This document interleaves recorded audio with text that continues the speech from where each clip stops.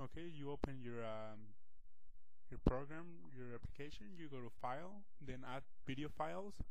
When you add video files, you go to just choose any movie that you want to. Like you say, you wanna I Am Legend, you just choose it and put it there. You have to check